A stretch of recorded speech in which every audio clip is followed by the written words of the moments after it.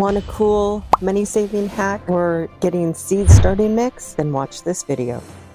I'm going to show you how to take your typical planting mix and turn it into seed starting mix for a fraction of the cost. Seed starting mix is a finely sifted soil which allows the seedlings to easily push up through the soil to the top. Right now we're taking our potting mix and we're sifting it out so that we can make our seed starting mix. Isn't that maybe enough? Yeah, you can shake it now. But if you put that there, it's going to be in your way, so just move it over. Move it to.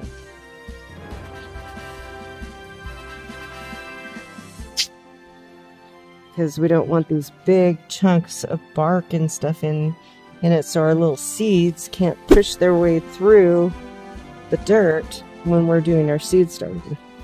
And then you can take this and top dress your bed. That will help with water retention because it becomes then like a mulch. Mr. A and I sifted out the rest of the soil, and then we reserved the balance that was left over of the bark into another container for later use.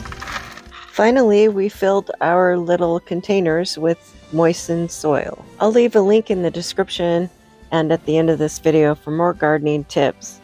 And here's what Luke at MI Gardener has to say about it. By default, since you've sifted it, you got yourself your seed starting.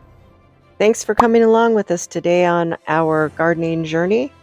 And remember to like, subscribe, and share our videos.